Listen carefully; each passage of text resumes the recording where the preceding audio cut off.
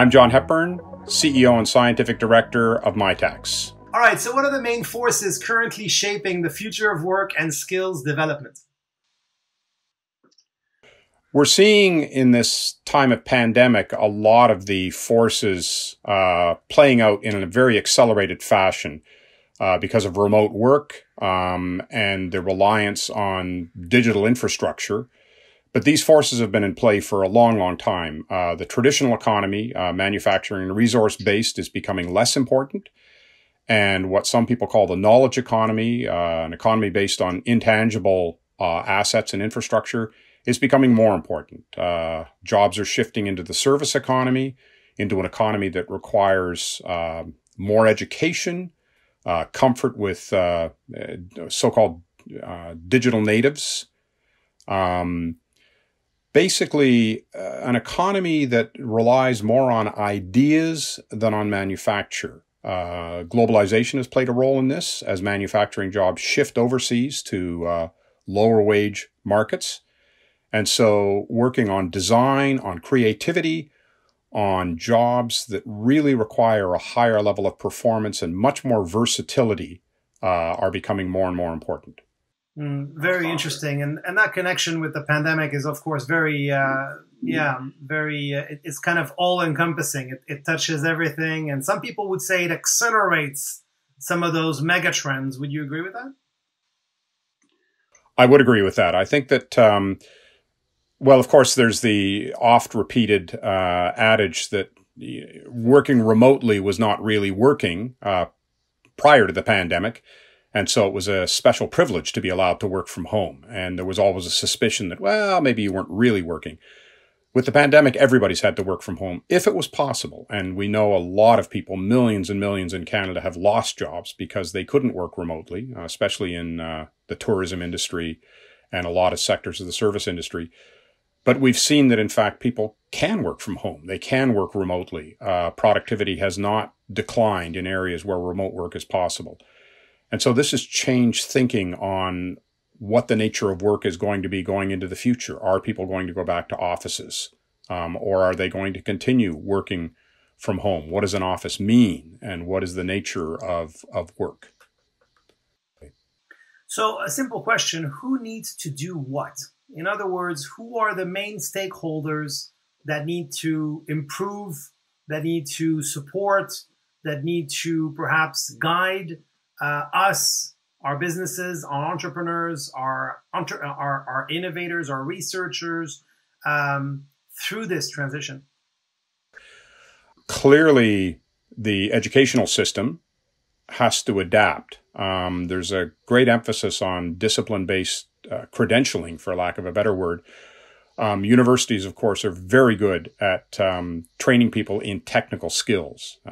Computer science departments train people to be computer scientists. Mechanical engineering departments train people to be mechanical engineers. They're good at that. However, the new economy and the new jobs that we're seeing require skills that go beyond just strictly technical skills. And so universities have to adapt to accept this with better work-integrated learning. Governments need to support innovation, where governments tend to support more traditional industries and not support innovation quite as well. So governments need to support innovation. Industry needs to step up. Industry needs to partner with educational institutions to make work-integrated learning possible. And also, industry hires people often based on credentials and then expresses frustration that people don't have the sort of professional skills that they need. So industry needs to, be a bit more involved in the training and providing their workforce with the skills that are needed. And industry can be flexible. And again, getting back to the pandemic, we've seen this. Things that were not viewed as being possible before the pandemic are now absolutely possible. So if industry could continue in this vein and support this sort of versatility of training that their workers need. And finally, I think Canada, we have a problem with productivity and innovation in industry. Industry needs to step up and be more innovative, and government needs to support that. And then, of course, the appropriately skilled workforce needs to be part of that transition. So we talk a lot about skills when we talk about the future of work. We talk about reskilling, we talk about retooling, we talk about soft skills, we talk about hard skills. What are we talking about here exactly? What are the skills, broadly speaking, that our workforce will need to be competitive and innovative in the future economy? Well, there's a language of hard skills and soft skills, which I actually don't like because it implies that soft skills are sort of fluffy and they're not so necessary and not nearly as important as credentials, i.e., hard skills. I mean, credentials are necessary. If somebody is going to be doing machine learning coding and developing data analysis methodologies, or if they're going to become doctors or engineers, obviously they need technical training, and that will continue. But they also need what I would rather call professional skills rather than soft skills. People need to be versatile. They need to be creative. They need to understand the importance of communication. It doesn't do you any good to have great ideas if you can't communicate them. They need to know how to work in teams, and we're seeing this with remote work. Making connections with your coworkers becomes even more important when you're seeing people on Zoom screens and things like that. Writing skills, as referred to digital natives earlier, you need to be very comfortable in what is increasingly a digital infrastructure-based economy. Versatility. So all of these things are very important. So I think all of those things are going to become part of creating the new workforce. Do you think that we need to start thinking differently about education, about skills, about what a career means? And do you think we need to think more about the complementarity between various skills? I mean, I know, for instance, that many of the world's greatest thinkers actually have excelled in multiple fields. And if I remember your biography, it includes you. I think that one of the problems with the way we educate people is the assumption is we have to cram all the knowledge in about their technical skills, and then when they leave the university, they're not going to learn anymore. And that's, of course, completely incorrect. We have to continue learning throughout life, and companies have to allow for that. Society has to allow for that. The assumption that all of the stuff that you learned as an undergraduate is still going to be valid, except for the core skills. Things like mathematics don't change. The laws of physics don't change. So core skills are going to remain the same, but the details of technical training are going to change, and people have to adapt to that. How do you see education having to adapt over the coming years? What changes do you see being needed to those institutions and others? First of all, a knowledge of what it is you can and cannot do. So increased openness to collaboration. And we've seen this with universities collaborating with technical colleges in their programs. In other words, admitting that there are some things that maybe colleges do better. Work integrated learning is another example. If you consider a classic PhD program, so very, very advanced education, the people who are engaged in training the PhD students are professors who probably have never worked outside of a university setting. And so the vast majority of their students are going to go on and work in a non-university setting. And so recognizing that fact, that you can train them as a professor in the technical discipline-based skills and research methodology and all of those good things that I would classify as fundamental skills, but you don't really know how industry operates or how government operates. And so admitting that, first of all, and then seeking collaborations to fill in the gaps so students get a better, more rounded education. Industry, of course, complains that students don't arrive fully fledged. They hire people based on credentials, and then, as I said earlier, complain that they don't have the professional skills that industry wants them to have. Well, is it the job of a university to give all of the professional skills that a student needs to adapt to the reality of the workforce when the people providing those skills don't know exactly what is needed? in government, industry, not-for-profits, things that are non-academic institutions.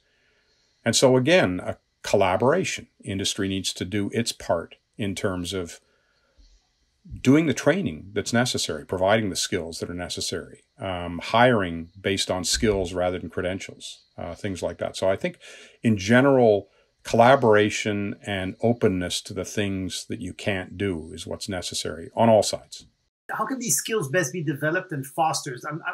I'm thinking about Mitacs' cooperative innovation model, work integrated learning, etc. Where do students and workers go to either learn or to update their skills, given what we've talked about between the interplay that's needed between the academic world and the professional or the real world? Well, so for the students, if I focus on that, which Mitacs currently does, then the answer is obvious. I mean, students need to incorporate stages outside of the university into their training. They need to spend time away from the university, away from university laboratories, in an industry setting or a not-for-profit setting, working with community groups. I mean, just something that is not the sort of pure academic training that most students focus their attention on. And recognize that that's actually adding to their university training. It's not instead of, but it's incorporated into. The reverse direction, where people are out working in industry already and they have paid jobs, really that's something I think we need to work harder at, and we're not doing it very well. So industry needs to be willing to allow people to step away from whatever they're doing to seek training. And, we see this at management level with people being allowed to do executive MBAs and things like that. But I would see it on a more general level where people they retain their connection with the company. They continue getting paid, perhaps, in partnership with an organization like Mitacs or an equivalent organization. And they do something that's different to improve their skills, part of lifelong learning. I think that needs to be emphasized throughout a career. Lifelong learning can go on as long as somebody is in the workforce and of course beyond, but particularly when they're in the workforce. Is that sort of the role Mitacs plays? I mean, to try to help connect the research, the R&D, the academic output with the real world, let's say, of business, of trying to find solutions, of commercializing? Yeah, absolutely. I mean, Mitacs' role is partnership creation. I mean, everything we do is based on training, in a sense, in that students are involved in postdoctoral fellows doing internships. But really the core of Mitacs is to identify problems in a non-academic setting, so industry, for example, and then seek help from an academic institution, from the professors and students in a university who can work together with industry in a true partnership to solve the problem. And the people doing the work are going to be the students and the postdoctoral fellows.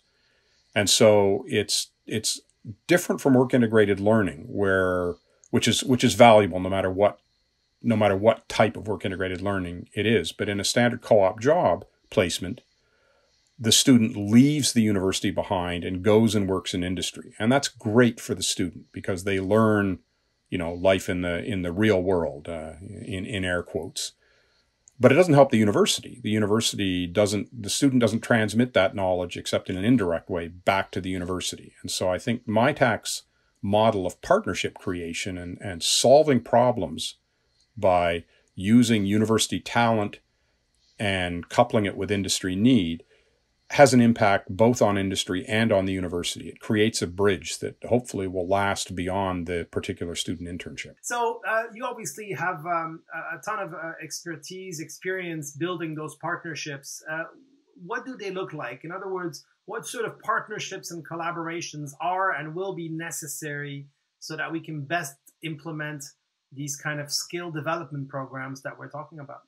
First of all, the secret is to, rather than the traditional method of technology transfer where ideas get generated in a university or a post-secondary institution and then basically gets sold outside the institution. And that can work very well. We reverse that at Mitacs, where our business development people talk to non-academics, to industry, to not-for-profits, and try and understand what their problem is. And, they're very skilled people who are highly trained themselves, the business development people. And so once they have a good understanding of what the issue is, then they seek partners from academia who are willing and able to work on the problem. The bigger the problem, the more people they need. The more students, the more professors. They may need a multidisciplinary approach. And so you tailor the partnership based on the problem. We've been doing a lot of work recently with COVID-19.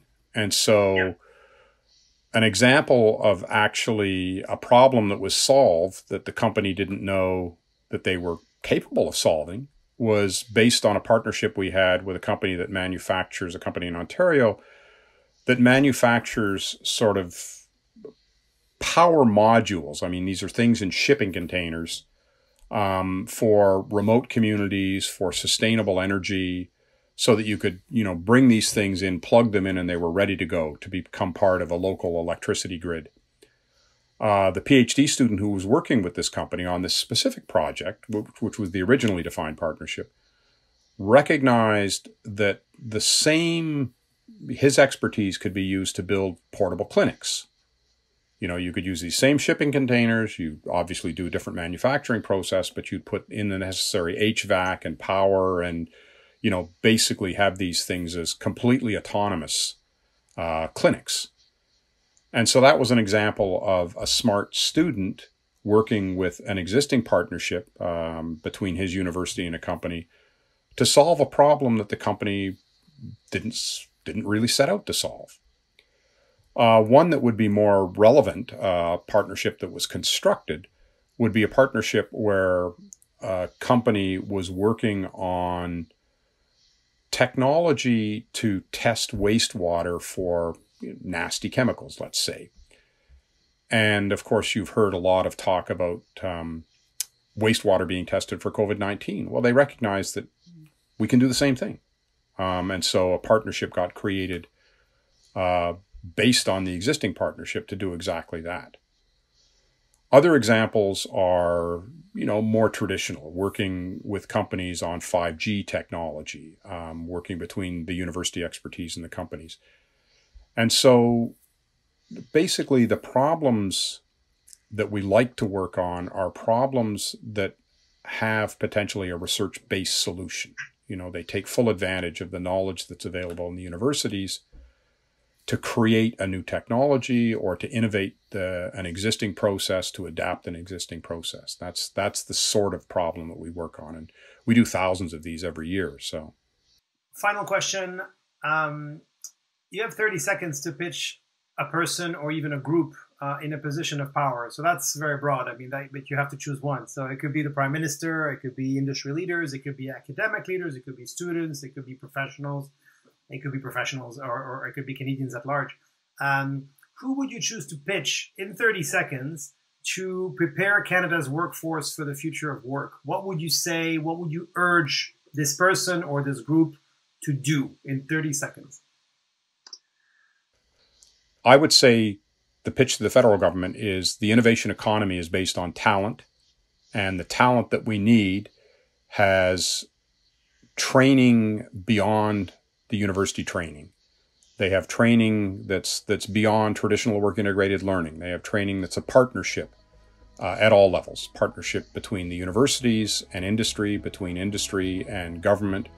And Mitacs is perfectly positioned as an independent organization to create these partnerships. We have a proven track record of partnership creation to support the training of the next generation of skilled workers for the innovation economy.